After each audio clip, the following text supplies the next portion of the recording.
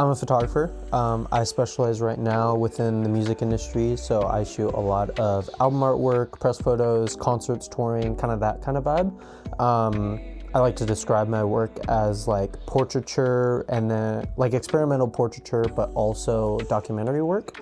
I love just telling stories and in whatever capacity that means. So I started shooting my freshman year of summer camp when I was in youth.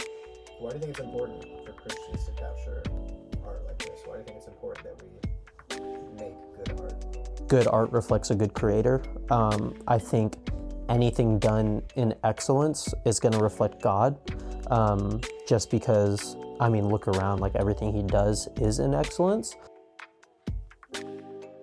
He's the ultimate creator, so therefore we are creators as well.